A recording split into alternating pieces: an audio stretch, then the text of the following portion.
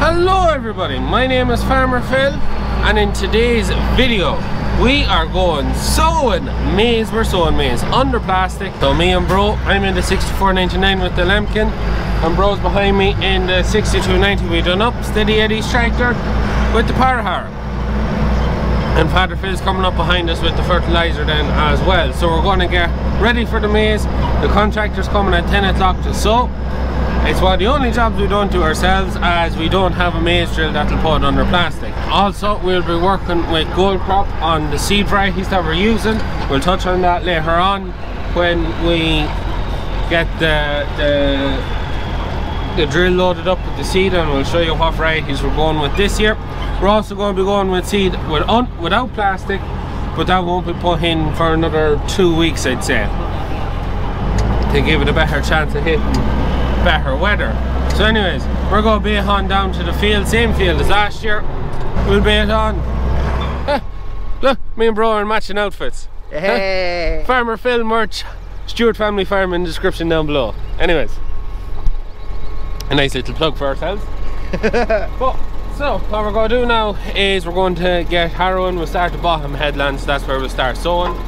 We'll get these unfolded. Also, the harrow was set up from when we done the beans. That was the last thing that was done with the harrow. So it's set up to cover plough ground, so I shouldn't have to change any rudiment, maybe the top blink, because we were at slurry since then. Just on the state of the tractor, yes, it is very dirty, and that is because it's been flat out at tankering. I don't think we've done as much tankering in the spring before, but a lot of that is down to covering a lot of tillage ground. We must have covered half the tillage ground. I haven't been at any tankering at all. I think I done a day's. That's why there's been no video on tankering really. Father Phil, Robert and bro have been keeping all of that done while I was ploughing away. That's why the tractor's dirty. There was no time. Tanker came off this morning, harrow goes on. We were spreading slurry with yesterday, that's why it's dirty. But anyways, apart from the fact that things never change around here, so the field we're on now, same field as last year, we're putting in the covered maize. We got it soil tested, and the soil test come back index 2 on both, which is low. So it's going to take a fair bit of fertilizer, was the recommendation. So what we've put out in this so far is about 3,000 gallons of cattle and pig slurry mixed to the acre. We've also put out around 20 tons of dung mark to the acre, with about 150 tons, and there's 7.5 acres in the pile. So the recommendations come back that we need to put out a further, just double checking, right? 250 kilos of 18612 to the acre, and 75 kilos of can to the acre, just for sowing. So to put that just into a cost perspective, assuming, now I know the fertilizer we'll be putting out we bought for under 1,000 a ton, but assuming that you average 18612 in can at 1,000 a ton, so that's €1 a kilo, that's €250 for 18612. Put 75 on top of that, brings you to €325 for fertilizer alone to establish the crop. Not to mention the diesel costs again, anything else, not even the seed. That's quite a lot. That's a lot. So, but what can we do? We have to try and get the crop to grow. We also have to put out between 1.5 and 2 ton of lime. So we're going out with grand lime, because we just don't have time to put out the ground bulk lime, or whatever you want to call it, ground lime. We're putting out granulated lime to try and compensate for that. The index was a little bit low, not too bad. The beef field though is quite low, and we're going to have to do a bit more on that. Beef field is the one down there, isn't it? Yeah, the beef field is the one down there. That covers that. We'll cover the sprays and the seed later on, but the main thing is now get down to the bottom headland. I have to show EirCode the harrow in this, because me and Liv are going away at the weekend, and lucky. He needs to know, just in case he needs to do a bit, even though he's not that confident in the 99. No. So anyways, we get in the tractor and we'll get harrowing. I have my own personalised window cleaner. I thought it was just fogged up, but there's a scum of stuff on it. Must have been from the splash pit. Yeah, could definitely do with a wash, but have my own window cleaner. Don't know what I pay him that well though. So now, I've done a bit of a test run there, so I made a few adjustments to the harrow. So now the next thing, and bro, you pay attention now, because this is what you have to do if you have to go harrowing. See, you need to press 5 and it goes to this. Then you need to go down to where it says harrow and press on. And once that's on, all your presets are on here for pressing this button. So now you want to press 1, change it to headland. Okay, so once you have headland, you press, make sure it's turned on here. That gives you your preset. So all you do is press the 1 button, then press 2, and then change 2 to which is it? Hitch? Yes, hitch. So then that turns on your draft control. So then press on that, and then that helps work the draft control. So when the wheel starts slipping, it starts lifting the draft control, so you don't have to worry too much about the draft control unless you're in wet ground. That's when you have to lift it yourself. So that leaves us ready to go. So now, bro, everything is on this button here. You're not watching this button here. So I press it, it's going to lift the harrow. I press it again, it's going to rev up the tractor. I press it again, it's going to rev it up. Press it, it goes down. You can see what's coming next on the button. So we get that off, we're going forward, and we get harrow. So now you put forward. So that's what we can do again, the hedge quarter into this field. Look behind us, see how it's going. And when you're harrowing plough ground, bro, the biggest issue you'll have is the harrow dragging clay. So the very front discs, you can't really see them from where you are, but every now and again you want to look over and see that the clay is going through and you're not dragging clay. That's the one thing. With the harrow set up right, you don't have to worry too much about it. Point this way. You don't have to worry too much about it, bro. And it's not bad there now. It's doing a nice job. You can see behind, we're just leveling it off. All we're doing with the disc harrow now is kind of leveling it all up a bit. And then Father Phil's going to power harrow with the 6290. Bro's going to go to the next place we're going to sow. We'll be sowing in spring oats, and you're going to be harrowing that with the you're going to be harrowing that with the 4-meter flat harrow, and then I'll be going on to disc harrow once this field is done. So that's really it, bro. There's not much more to it. Just keep an eye on it. If you start getting stuck, draft control. You know what the draft control does? Yeah, I've used it before. Yeah, you use the draft control. But if you're a little bit sticky, the Dahatronics box should do it all. But that's actually doing a very lovely job there behind us. So now, bro, when you're coming to the headland, when you're a nice bit away from it, press the button, and then it slows everything down, and then you turn around.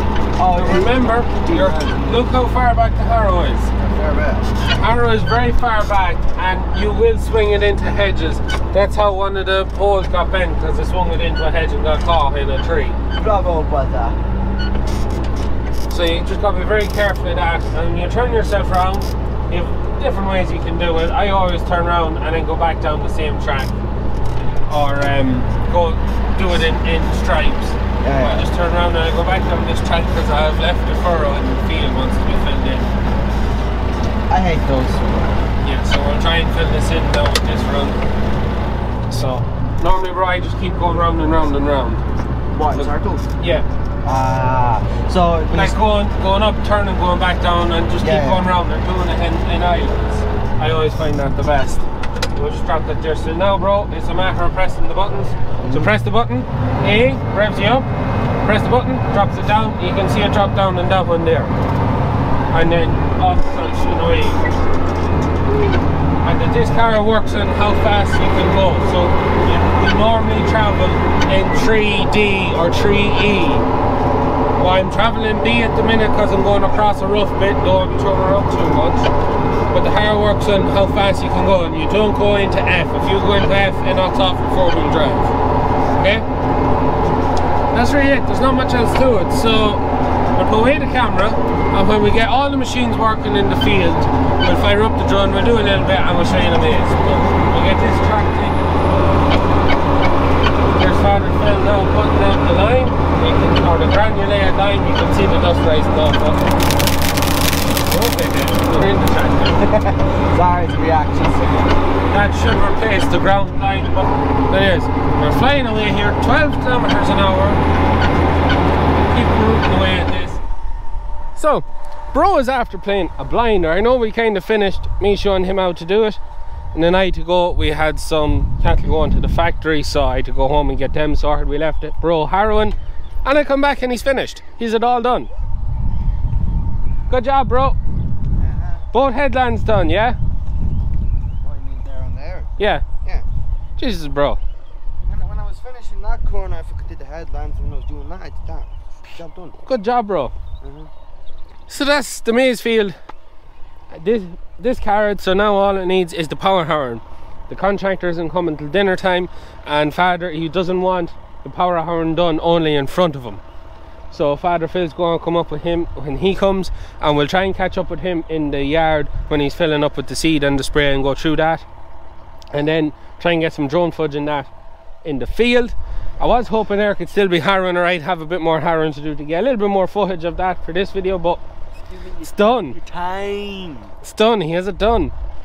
So me and bro are heading to the next bit of ground where we're going to be mini tilling a bit and sowing a bit, but that's going to be for another video, because we'll concentrate. This video is about the maize, then there'll be another video about the mini tilling and putting in the drill and what we're doing there.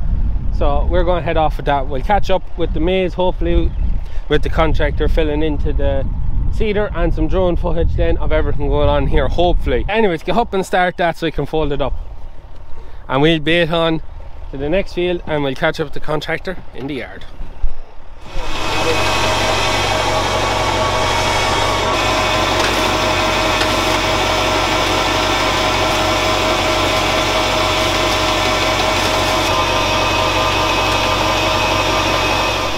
So the contractor is here, and they're just loading up the plastic there. So I said I was going to show you the seed that we have. We've two varieties going in to the covered maize.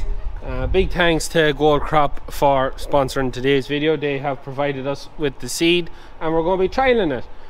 We're going to be seeing, we've other seed in there as well, I'll show you. But for going underneath the plastic, we have Feedy Top, which is the variety we used last year, and we got on fantastically well. You seen the results of our starch content was massive. A very popular seed in Ireland. It's been on the department's recommended list since 2017, and it's always given pretty good performance. We also have the other variety we have going in is Foxtrot, which is a relatively new variety. It's dual. The trials done on it so far without plastic both have come back very good. It's high starch and high yield in the trials to date. It'll be interesting to see how it works with us now in Longford. So we'll be sowing our Feedy Top and our Foxtrot side by side, trying to split the field in two if we can. So there's one side is Feedy Top, the other side is Foxtrot, so we can get a good view of how the two varieties perform against each other. Something on the Department of Agriculture's recommended lists: the higher the dry matter, the earlier the maturing the variety. And the reason you always go for the earlier maturing variety, especially in this part of the country, is an earlier maturing variety has an earlier harvest date, which gives you that better chance of either getting it cut without it getting too wet, or you just kind of, that's what you go for.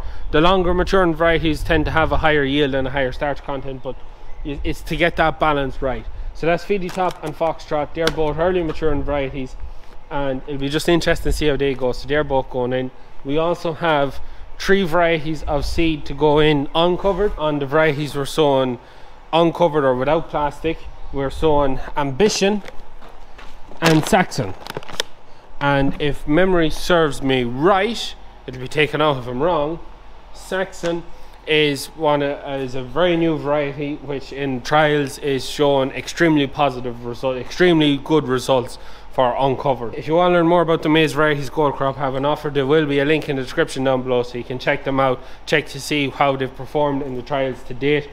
But I think it was Saxon was the one we were told is the real trailblazer when it comes to the uncovered maize variety. A big thanks to Gold Crop.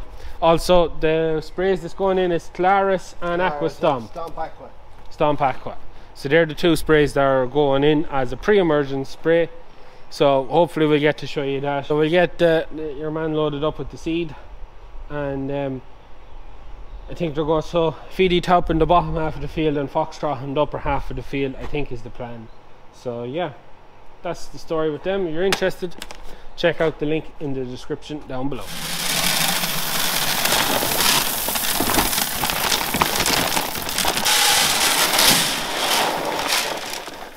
That's the feedy top.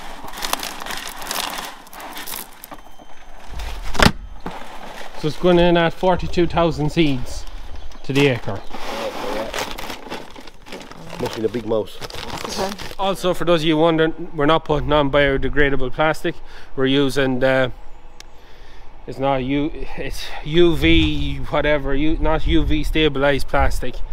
That's what's going on to the crops. So I think it's the last year we can use it. It's on the way out. That's why we're trialing the uncovered maize, because we want to see, is it viable to continue growing it, so we're not caught with one crop with having uncovered and not doing well. We'll still have a good crop of maize hopefully in the what's covered. So yeah, it's gonna be interesting to see. But anyways, we'll get organized and we'll get ready to go back up to the field.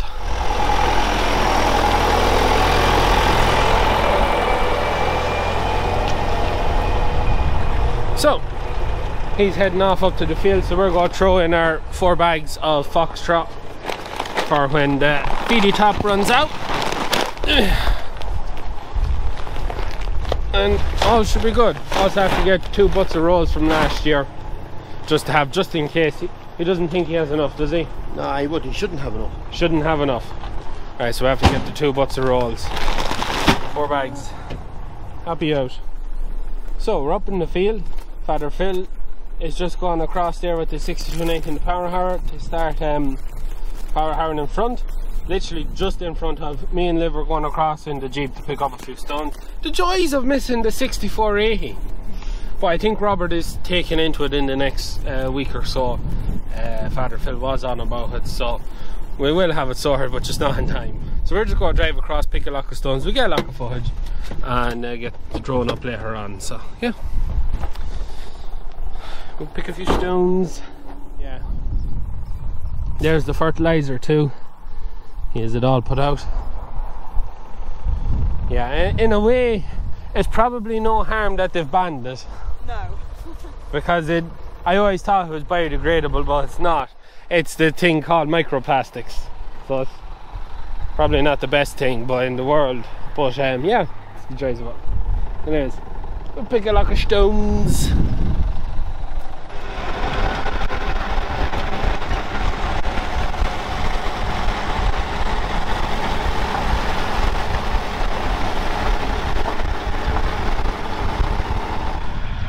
So you can see the job the power harrow is doing, even a nice lovely seed bed. And the maize is going in there lovely. So it is. So there's pre-emergence spray, the Calaris and Stomp is sprayed under the plastic on either side of it. And that is a great job, so it is. So I'm going to stand out of the way now.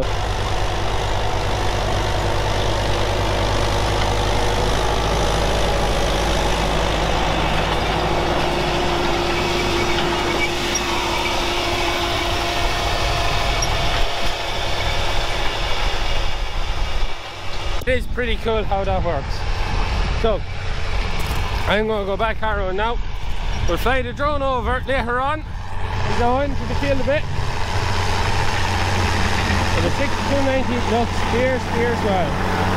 So 2 things just on last year. We did have some of the plastic kind of blew away. That was because there was a lot of stones. This year we didn't plough up half as many stones, even though we did pick quite a few. I don't know if you can see them. Emptied them out there on the headland, but there isn't as many stones. It's not as windy, so we should have a lot more plastic, or we shouldn't have as much plastic goes missing. So be interesting to see all the same. Yeah, we'll fly the drone and we'll finish up later when the field is finished. That's the maize going in. 7.5 acres of maize.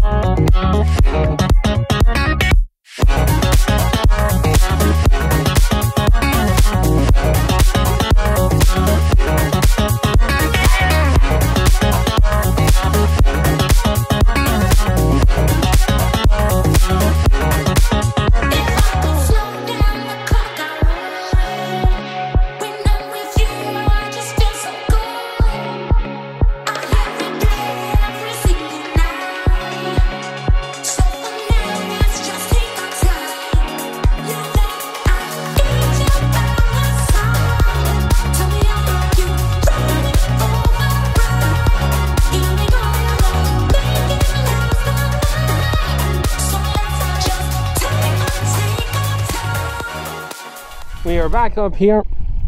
It's the next day. The maize is sown. It's all done. Plastic in and a right job. As you can see there, there's basically none missing. So big improvement on last year. That's just the lack of sowns, and that's just very happy with it. So that's the maize in. That is the maize in. So there's not much more to say, except for sometime around the middle of October, all going to plan, we will get cutting it. It is an expensive crop to grow, especially this year with the price of fertilizers we touched on at the start of the video. But the price of buying in maize versus growing it, it is one of them 6 of one, half a dozen of others. So hopefully, like last year, it'll work again for us this year. All we can do is live in hope that we have another good maize year.